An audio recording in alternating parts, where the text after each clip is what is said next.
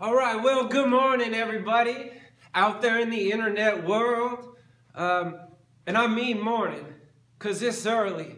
I'm sitting here and I have this cup of coffee, not just to reinforce the fact that it's early, but because I kind of need it right now. See, it's so early. This is the time of morning where my grandma used to say that you're up with the chickens. I'm up with the chickens right now. And you might ask yourself, well, why the hell did you get up so early, Mr. Miller? Why aren't you sleeping? And the answer to that is, I'm not sure, but I figured, what the heck, I'm here, and I'm covering adding, subtracting polynomials in class anyway, so let's do this. Let's get it. Let's get it. All right. So, let's go. All right. Adding and subtracting polynomials.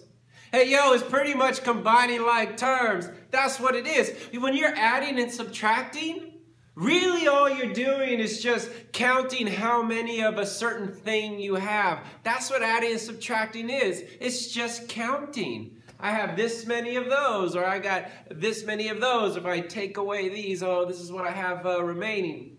And so, when we're adding and subtracting like terms, it's important that we first decide what are our terms that we are to combine. So that's why I busted out these colors. Wow. That actually, see, that's what normally happens. That's what normally happens. The layer's upside down. So, I'm going to find my like terms first. So I'm going to use blue here, and I'm going to circle this and this. So those are like terms. You don't have to circle if you don't want. I'm circling because I'm trying to teach. They're the like terms because it's the same variables being multiplied in the same power. And the term is the same degree. So that's the degree 3, that's the degree 3.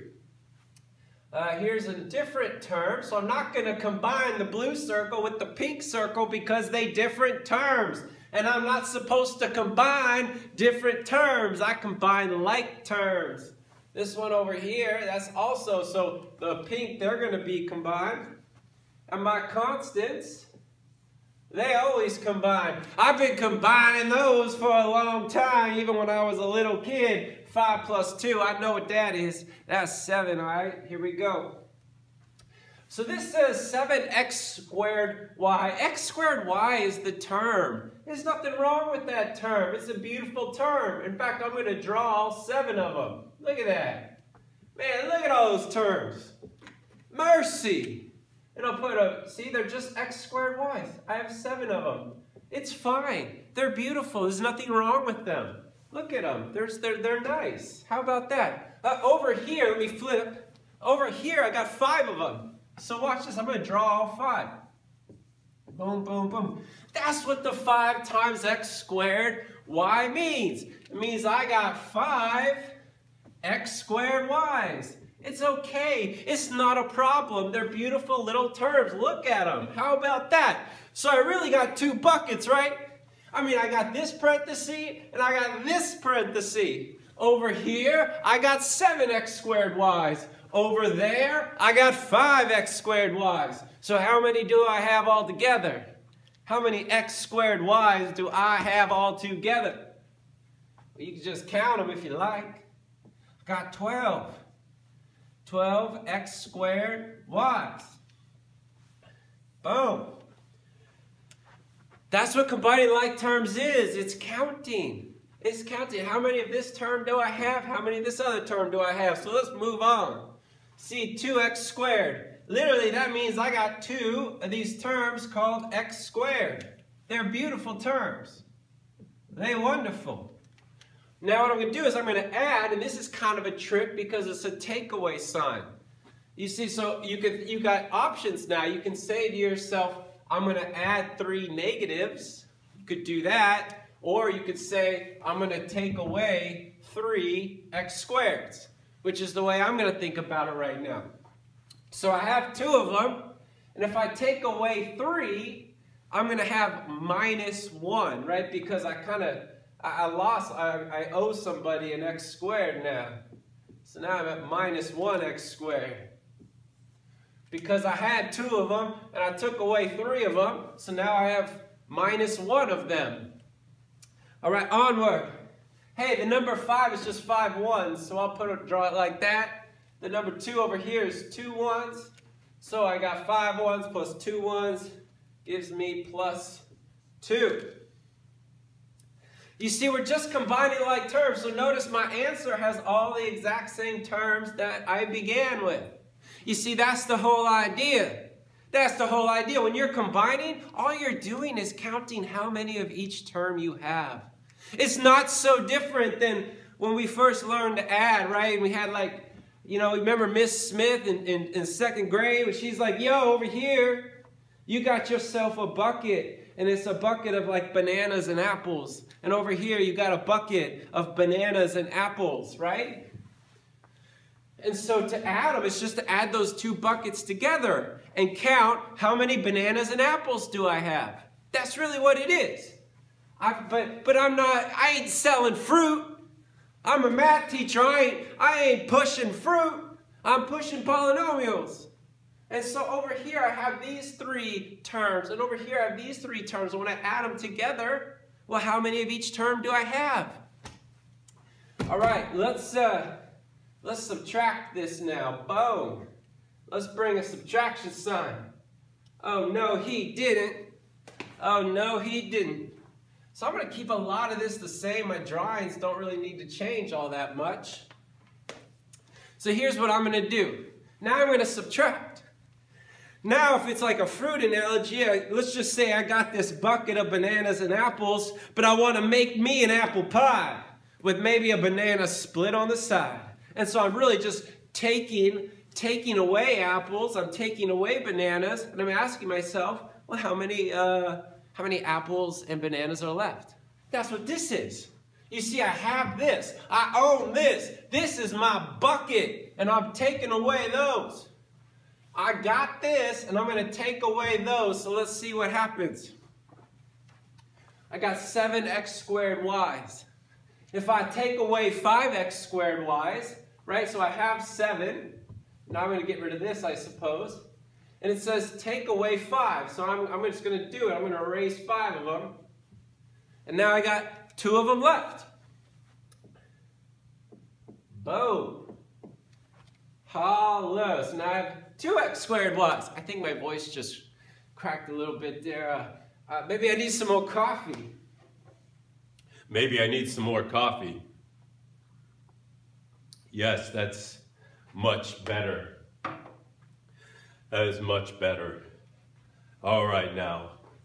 Over here I have 2x squared y's. Okay, I got 2, not x squared y's. Oh, I'm tripping. I mean, I do, but I meant to say 2x squared. And I'm going to take away 3 negatives. Or I'm going to take away a subtraction. And remember, anytime you take away negativity, you get more positive. It's true in your life and it's true in mathematics. I'm going to take away -3. And the reason I'm calling this negative is because to subtract is to add the opposite.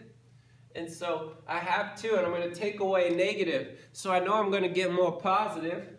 So that's really the same as adding. So in this case, I'm subtracting, but I'm subtracting a negative. So that's akin to adding. And so what's going to happen is now I went from 2 to 5. Now I got 5x squared. Right? Because I took away negative space essentially. So it got bigger. Like I say, forget that now. Just move on. So we got 5, and I'm going to take away 2. That's money in the bank. So that is plus 3. Again, when I'm adding and subtracting, notice the colors, they didn't change. The same terms I began with are the terms I ended with. The terms don't change when you're adding and subtracting. They only change if you multiply by some variable. That will change a term. But if all we're doing is combining like terms, then your terms shouldn't change.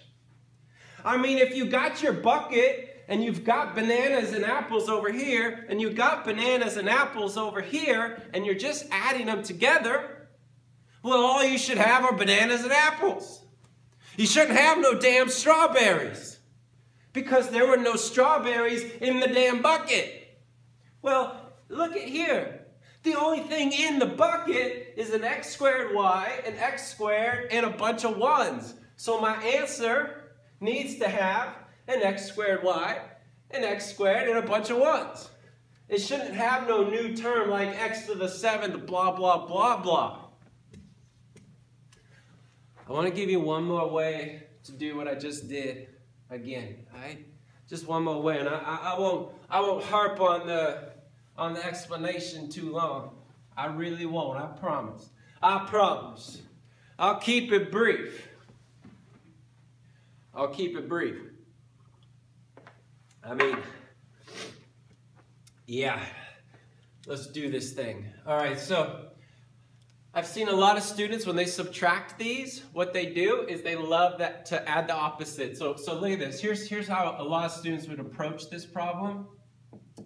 They'll go boom, boom, boom, boom, right? Because that's just one of these, so they rewrite it. Instead of writing minus, they write plus. I'll put the parentheses. And then they add the opposite, so then they change every single sign. But it's nice because then they get to add, right? So this was a negative, so it becomes positive. And this was positive, so it becomes negative. But now you're adding. So this strategy is basically akin to saying 4 minus 3 is equal to 4 plus negative 3. So you just change it to addition, flip all your signs, and then you just add the like terms. I've seen people do that with quite a bit of success. So I encourage you to do the same thing if you like that method. Other method I've seen a lot, I call it the old write it under, right? Because a lot of students, they don't like to see it horizontally like that. They prefer a vertical look. Because remember I brought up Miss Smith, 2nd grade teacher earlier, 7 minus 4. That's not how I learned it. I learned it looking like this. I learned it vertical, 7 minus 4. And so what a lot of students do is they'll rewrite this vertically. Let me show you. And this will be the grand finale on this morning. All right, so I got here, this is that term, right? And then they'll do a subtraction sign, and they'll just write this exactly as it is. So remember, that's positive, so they're going to write that as a positive. X squared y, they're going to make that a subtraction, 3x squared. Remember, that's a plus 2. So they write it vertically, line up their like terms, then they just do the subtraction. 7x squared y minus 5 is 2x squared y. 2x squared minus 3x squared is plus 5x squared. Remember, makes sense there if you consider it as adding a negative instead of subtracting, because then you're taking away a negative. And anytime you take away a negative, you get more positive. Every time. Every time. Trust me. Trust me. All right? Now, 5 minus 2 is plus 3.